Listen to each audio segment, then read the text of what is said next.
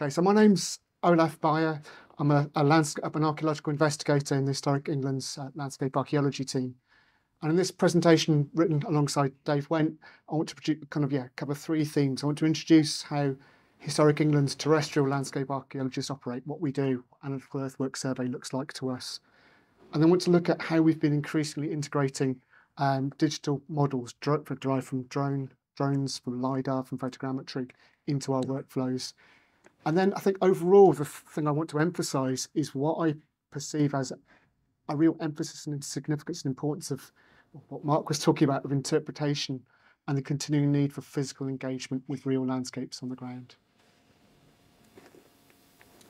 So yeah, we have a nice example of an earthwork survey up here, and in parallel with our sister agencies in Wales and Scotland, we're inheritors of a tradition of practice developed by archaeological investigators and the Ordnance in the OS Archaeology Division and the various Royal Commissions on Historic Monuments. We produce detailed survey drawings where we tease out and interpret archaeology as we go, and accompanying those survey drawings are kind of full reports detailing those features that we've observed, how they relate to each other, and kind of working out their significance, what they mean, creating a narrative from humps and bumps. And we've also produced guidance as to kind of how our practice works. I want to go through what's essentially the latest incarnation or iteration of our earthwork survey workflow, and use the example of Castilly-Henge in mid-Cornwall.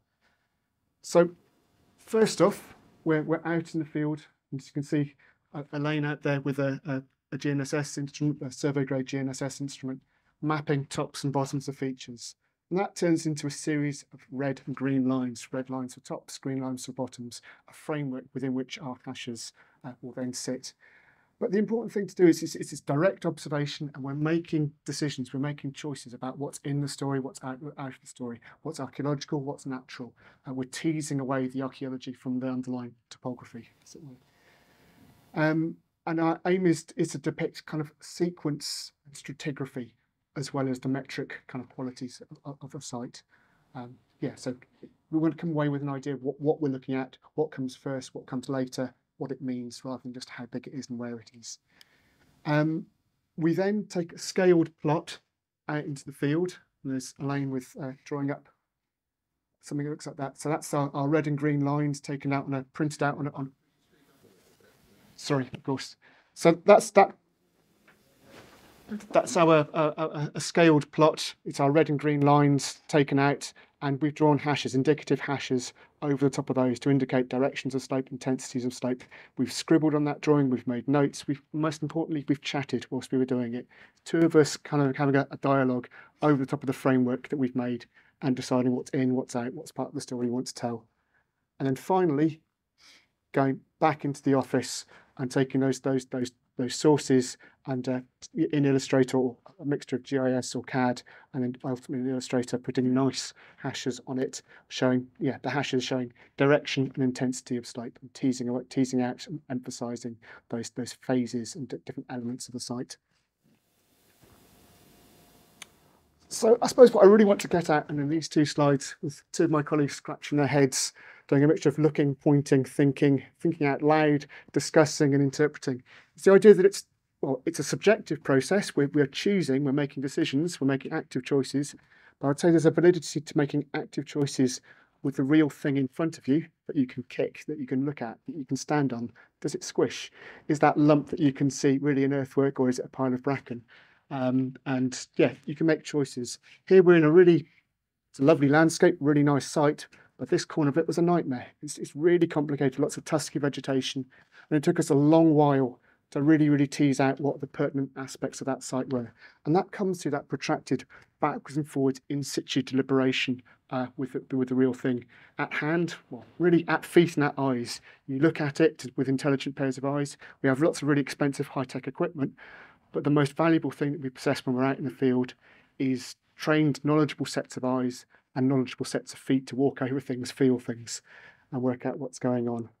And I think there's a real what's the word?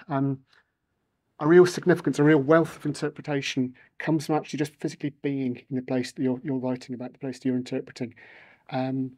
Mark says it's that deliberate eye. I also think it's also that non-deliberate eye. It's having that landscape in the background as you're working, seeing it out of the corner of your eye, noticing how light changes a bit, which bits of the site are sheltered, which bits are horrible to work in. It gives you a feel for the landscape, gives you a feel for kind of the experience of being there, which I think is invaluable to gaining an understanding and writing about a site. So having set out our stall for like what we do and why we think it's important, I then want to now talk about how we're beginning to incorporate remotely sensed data sets into our workflow. And we've been doing it for more than a decade. We've been using LiDAR in both our aerial and terrestrial landscape surveys. An early example was the Minor Farmer project in Cumbria in 2009. And here we took 50-meter LiDAR kind of visualizations printed out on sheets of permatrace and annotated them with features in the field. And yeah, from this point onwards, LiDAR has become a routine element of our workflows, both in the air and terrestrially. We have an example from Thornton Abbey in Lincolnshire, where we've combined basically a previous earthwork survey, but then combined LiDAR-derived hillshade models, and basically comparing the two, taking the LiDAR and seeing whether it actually how well it marries up with what had been an earlier survey. And it wasn't just a test to see like how good our surveys were, how good our surveyors were, and how accurate they were. It's just really to see what the two different data sources will tell us. And although the LiDAR is metrically accurate and it's really eye-catching kind of interpretational plot, what it doesn't really have is the kind of the richness of interpretation that goes with it, that goes with certainly the image derived from the survey on screen, where there's a narrative written alongside it. And even if it takes a little while to get your head around looking at hashes and understanding what they mean, the derived drawings that come from it, equate to like every single feature being accorded to a phase in the site's development. And yeah, you get a richness of description. And what we're really, I suppose, what we're trying to get at a question is like, how do we derive the same sort of wealth of understanding from models alone, or can we do that? Moving on to another approach, taking at Ashnot Mine in the Forest of Bowland in Lancashire. And this lunar landscape represents lead mining from the late 13th through to the late 18th centuries. And you have an image which is a LiDAR derived visualization. Then you have a survey plan. And it was really the drawing, the hasher plan was derived from the model and then checked back out in the field. And the LiDAR is is it LiDAR or it's photogrammetry? The photogrammetry is very, very quick to do. It takes a matter of hours to capture the data and process the data. And that replaces what might have been a week in the field for two surveyors to come up with those results. But there was definitely a need to go back out into the field, clarify ambiguities, check relative weightings of features. And yeah, but from this point onwards, it's kind of really has become an integrated part of our workflows. We now routinely use LiDAR, plane-derived photogrammetry, and increasingly drone-derived LiDAR and photogrammetry as an integral part of what we do. So another example from High Hunsley in East Yorkshire, and it's really just like you can look at the nice images that LiDAR gives us. They're pretty, they're compelling, they show various different visualizations.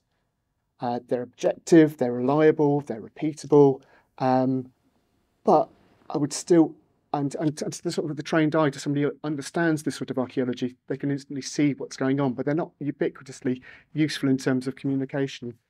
And the question, well, for me really is this: it does remain a picture on its own without interpretation. It's pretty, but it doesn't necessarily communicate, give understanding. And I suppose a worry that we have is that with the increasing use of drones, is that it's the model becomes the end result rather than meaning. That we've got a massive growth in recording of earthworks and of data capture, but that comes at the expense of interpretation and understanding. And as we start to concentrate on doing this sort of work, we also worry that our skills in earthwork survey are atrophying, they're diminishing. If we don't practice, we don't keep them up to date. And as a sector, I think we're losing that capacity to do analytical earthwork survey on the ground. Just to run through now a series of short case studies of how we're applying and mixing and matching earthwork survey on the ground with models. Here we are back at Castilie Henge. And for me, this was, well, we surveyed it on the ground using, well, the methods that we sort of set out in previous slides. And then what I was really after was just like having surveyed it in a traditional manner is comparing a series of different models and seeing which ones actually could be useful, what sorts of visualizations could be pertinent for helping us. And really, because I had the survey data there already, what I was using this for really was an aide-memoire. It was like I'd done the survey in the field, I'd made my observations in the field, but to finesse my Hasher plan, it was really, really useful to have things, just to have like this almost objective visualization of weightings of slopes and stuff. It enabled me to kind of really sort of tease out the things. And then by necessity, like I've been looking at a site in Cornwall, I'm writing up and drawing up in Oxford. I can't just pop back to have another look. For me, it's a useful way of capturing and bringing an element of the site back into the office with me. Another example is a survey that I started at least with Mark and then went off on paternity leave at Walbury Hill Fort above Weston-super-Mare.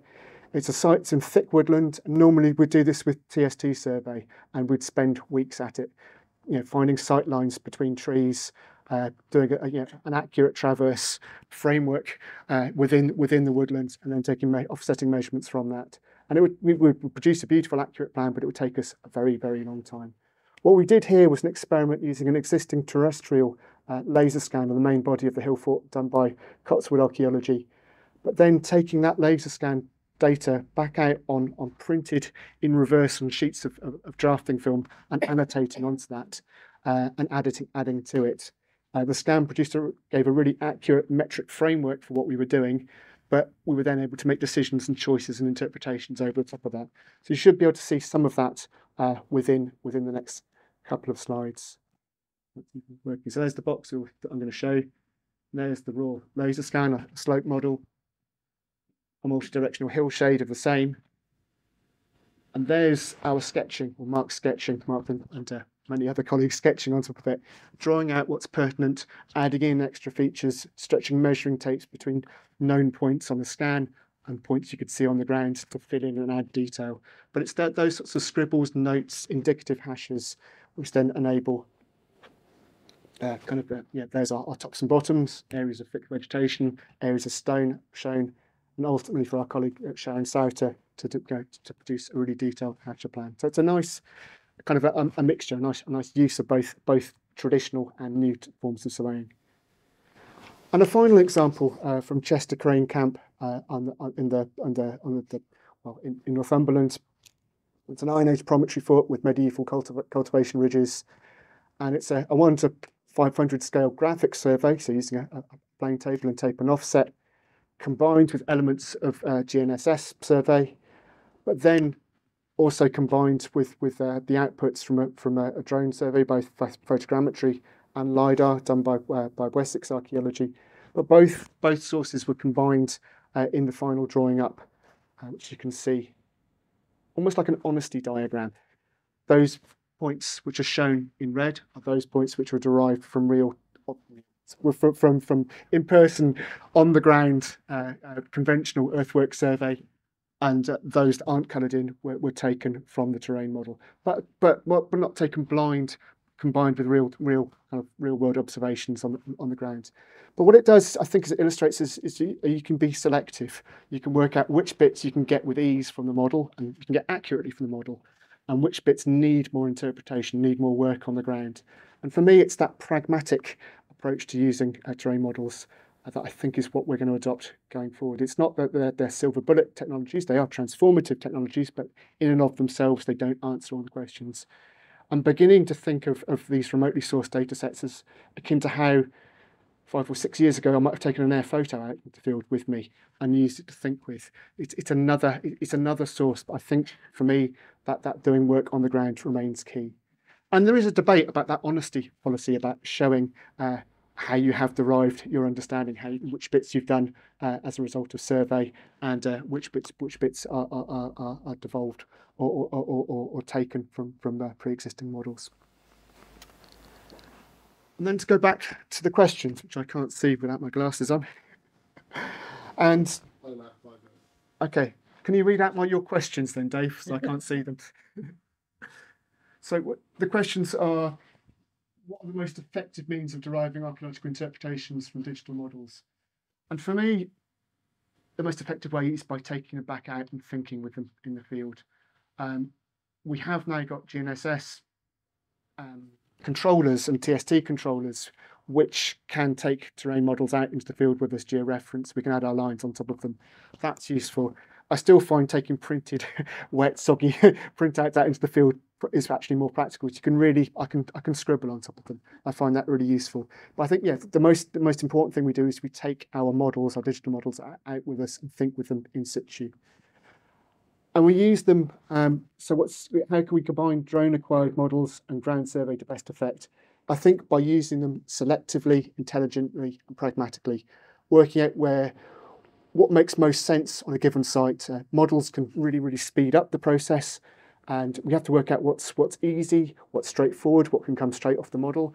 For me, I used to spend hours surveying in fence posts to give me a framework of where I was working, surveying in concrete pathways, lots of modern detail, which are not necessarily key to the understanding of the site, but give me a framework to work with. I now take all of that information off models. I no longer record stone for stone. I might annotate, okay, that stone's in, that stone's out. I might scribble on things, but it's kind of like I would never do that level of detail with a total station again. But then on some sites, it really is important to be taking much more from direct observations. And I suppose, yeah, I'd contrast the two sites I've got on screen here. This is probably an early Neo-Victorian closure at St Stephen's Beacon in Cornwall. Big earthwork features and complexity that you really need to look at and think about on the ground, as compared to some recent work done by Matt at a cordite factory in Dorset, where you've got lots of sharp-edged concrete features and also a kind of contemporary plans of it in use.